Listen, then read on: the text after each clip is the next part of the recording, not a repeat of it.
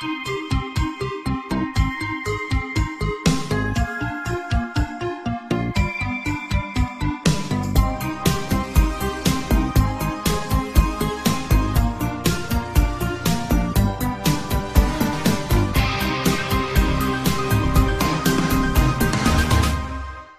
the late 90s, scientists conducted the distant snake experiment.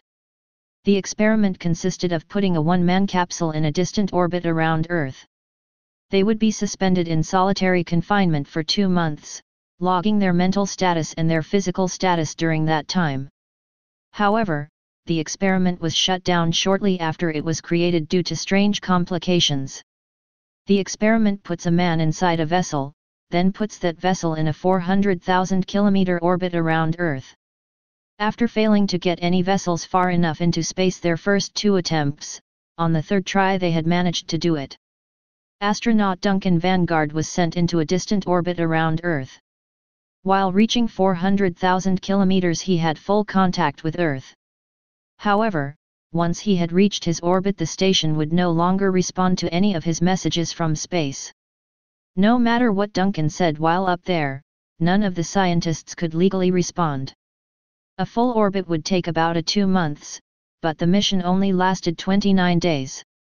Everything went wrong when Duncan Vanguard went behind the Moon. The Moon orbits Earth at about 385,000 kilometers. The scientists planned for the Moon being there. Something the scientists didn't realize, though, is how fast the Moon would come back around and block out communication between him and Earth.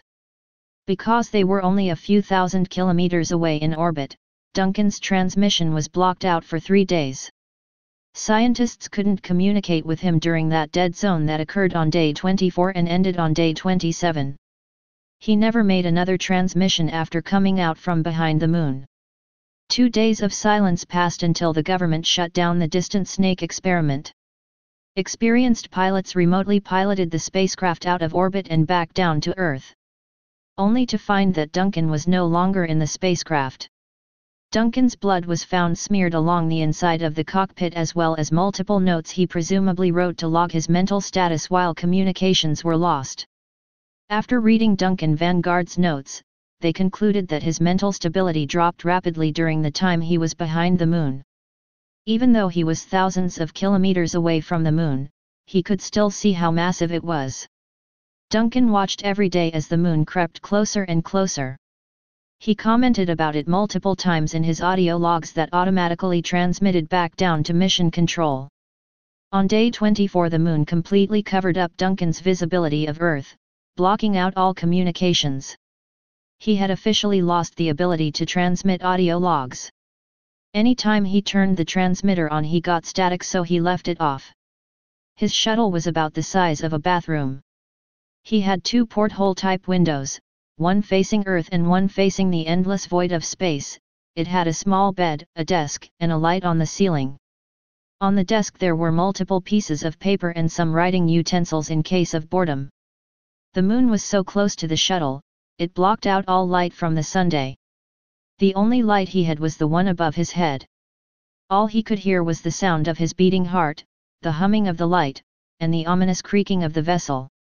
Duncan was alone with his thoughts for hours as he stared out at the stars. He wondered how far out space went, or if it ever stopped. Hours passed with nothing happening, and Duncan figured that's how the next few days would probably be like.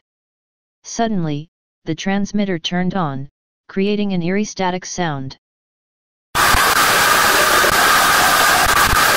Duncan walked over to the transmitter and flicked the switch on and off again.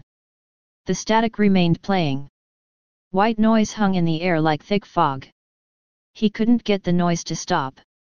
He realized that he would probably have to live with it. He also hoped he could still log transmissions and that the machine fixed itself once he came out from behind the Moon. After a while, Duncan began to feel tired. He had no way of telling what time it was besides that when he felt tired, he slept. He shut off the lights and sat in bed for what seemed like forever. Finally, he fell asleep. He was woken up by a horrible, distorted scream coming from the transmitter. He shot out of bed and turned on the transmitter to speak. The scream was deafening. "Hello," he yelled into the mic. "Hello? Who's there? Are you okay?" The screaming stopped, leaving only the white noise of static. Duncan could hear ringing in his ears and feel his heart thumping out of his chest. The static, distorted voice spoke again. "Help. Do you need help?" Duncan questioned as fear and curiosity rattled his bones. "I can help you. Who is this?" Static played through the transmitter. "Nobody can help," the raspy voice spoke again like an injured man, pausing between each painful word. "I can help you. Even if I can't, I could get someone to help." "You," the static voice interrupted. White noise sat inside the vessel with Duncan. "What? Nobody can help you?" The volume of the static increased as Duncan tried to speak. "What does that mean?" The voice never responded. He felt sweat roll down his forehead. Moments passed as he stood, waiting for a reply. Suddenly, the static voice screamed, piercing his eardrums. He covered his ears with his hands. The sound brought him to the floor, wincing in pain. The lights flickered rapidly as the scream grew louder. Duncan screamed in pain, but it couldn't be heard over the transmitter. With the sound of an explosion, everything went black.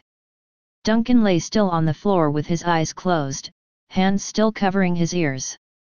Moments passed until he finally gathered himself and opened his eyes. Not that it mattered, he could barely see anything. The light in his room and everything else electronic had completely shut down. He sat as his eyes adjusted to the darkness before standing up. The static had stopped. Duncan sat on his bed, wide awake. He reached underneath his bed and pulled out a cooler full of canned food. He chose the most appetizing one for his breakfast, canned peaches. He hated peaches, but he hated broccoli more, so he chose the peaches. He grabbed a piece of paper and a pen from his desk. As he ate, he began writing down his experiences because the transmitter was no longer an option. Duncan felt as if he could still hear the scream. He'd never felt so much pain and anger and sorrow in one voice. Duncan sat at his desk, staring out the window and into the stars, lost in thought. He sat for hours, changing positions from lying down in bed to sitting on the floor. Occasionally, he would think he heard the static again. The voice would haunt him for the rest of his life and, according to the voice, his life wasn't going to be very long. He tried to not let it get to him, but it sat in the back of his mind, lingering. Duncan found himself staring out the window again, the stars stared at him like dead eyes. As he examined the stars, he felt uneasy. Duncan watched carefully, feeling an anxious build-up in his stomach rise. Then he saw it, a single star disappeared. Duncan thought he'd officially gone crazy, but he knew what he saw. A single star with seemingly nothing special about it, except for the fact that it was no longer there. Duncan's train of thought was interrupted by a knocking sound coming from the door of the shuttle. Duncan fumbled away from the door in shock, questioning what he had just heard. He stood in the center of the dark room, staring down the door. The sound of nothingness was so thick, it seemed as if his heartbeat was deafening in his ears. Then it happened again, the same as before. He felt like he couldn't breathe. He shook off his confusion, leaving only terror upon his face. "That's not possible," he whispered to himself. "How can this even be happening?" Wiping the sweat from his forehead, he tried not to panic. Eyeing the door, he looked out of the porthole. He saw nothing except space filled with stars, along with one missing. He didn't dare speak, he had no idea what would happen. He couldn't see what was out there, but he could feel it. He could feel it begging to come inside. Duncan watched as his hand rose up towards the hatch of the door. He forced his arm down to his side. Why would he even think about opening the door? It would kill him. The knocking seemed to be beckoning for him. It seemed rude to not open the door. He wouldn't let himself do it. He stood in the darkness for what seemed like ages. The knocking seemed to have stopped. Slowly, he crept over to the porthole. The star was still missing and he still felt a presence. Duncan slowly crept towards the door and put his ear against it. He heard nothing. He realized he had been holding his breath and he exhaled. Duncan fell backwards onto the floor, startled. He had felt the vibrations of the knocking on his face. He knew it was no illusion. He sat up on the floor and angrily spoke towards the door. "Who are you?" Frustrated, he ran up and slammed his fist against the door. "What do you want from me?" he yelled. Silence filled the cabin. Duncan's clenched his teeth with anger as he stared down the door, daring it to respond.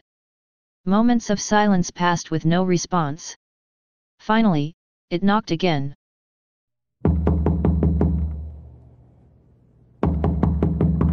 Duncan's arms fell to his side in shock as the color ran from his face. "Did you just copy me?" he spoke under his breath. He hated feeling like a coward, and he wasn't the cowardly type, but he wished he was home. He didn't want to be in that god-forsaken shuttle anymore. That thing outside his shuttle wasn't just some weird phenomenon, but whatever was out there could learn. Every few minutes the noise came again, asking to be let in. Duncan crawled into bed, facing the door. He sat for hours listening to the banging and eating. He was too scared to sleep. Eventually, his body got the better of him and he fell into an uncomfortable sleep. He woke up to the banging. It was never a lot of banging at once, just one knock every few minutes, but it drove him insane. "Did you stay up all night to knock on my door?" he spoke sarcastically. "I'll take that as a yes," he groaned as he rubbed sleep from his eyes. He grabbed some food for breakfast. He hated broccoli, but it was all that was left. As he ate, he logged what happened the previous night on a sheet of paper. He looked over to the transmitter and the transmitting light was on. He got up and walked over to the machine. The power was still out in the cabin, yet the transmitter was on. Its green light seemed blinding in the dark room. "What are you doing on?" he spoke to himself. After listening closely he realized that the static had filled the room. He just hadn't noticed until now. He wondered how long that had been going on without him noticing. The transmitting light had definitely not been on that whole time, he knew that for sure. "Open," the static spoke with its own voice. Duncan was petrified. He glanced at the door and back at the transmitter. Terrified, but curious, he walked over to the door. The knocks had seemed angrier than before. He stared quizzically at the door.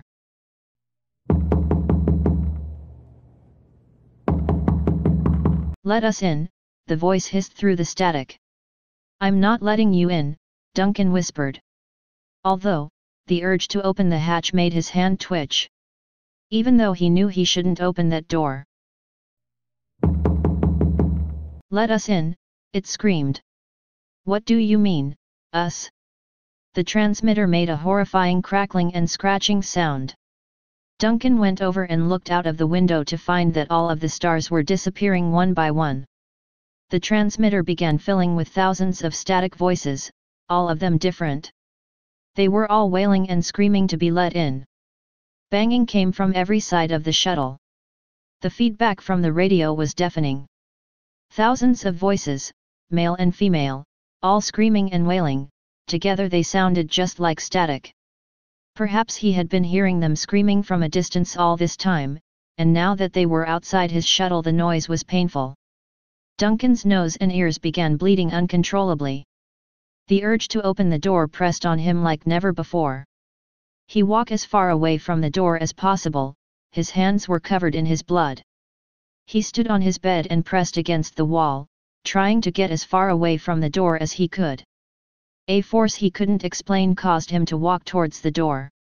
With his face covered in blood and his eyes filled with tears, Duncan leaned against the cabin door. The screaming was unbearably painful, emotionally and physically. All the voices pleading that the door be opened, and the constant banging coming from every wall filled him with fear and depression. He felt bad. What if they actually needed his help? He closed his eyes, flicked the switch, and the door shot open.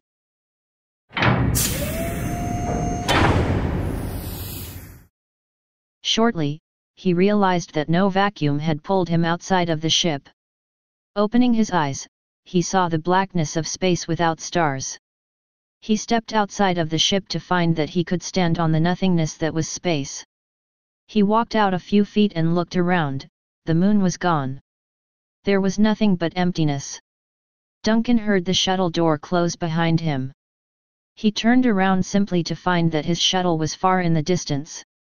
Examining the area around him and saw thousands of people standing at different heights in space, wailing and screaming. They were scattered around like stars. In the distance, he saw himself inside the spacecraft, with the colossal moon blocking the sun from hitting it. He saw himself looking out the porthole of the ship. Suddenly, static filled Duncan's ears and he felt a presence with him, an evil presence. Whatever it was, Duncan could tell it wanted to hurt him. It would laugh at the thought of him being frightened.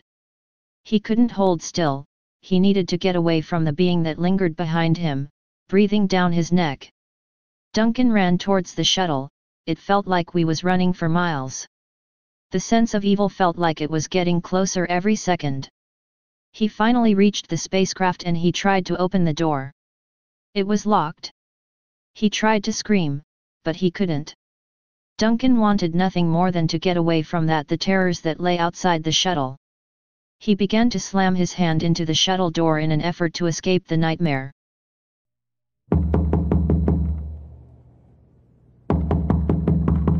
Stay paranoid, my friends.